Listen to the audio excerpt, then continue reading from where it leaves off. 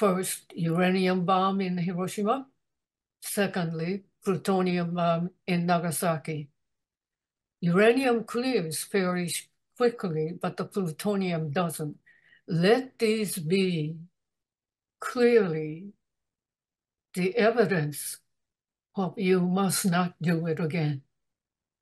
In the darkness that went on, I thought it would go forever and ever, but I think it went about 15 minutes.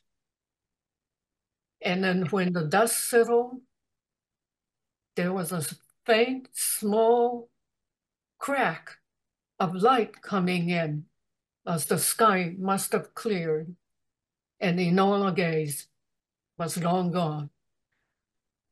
I was able to crawl and come out of it.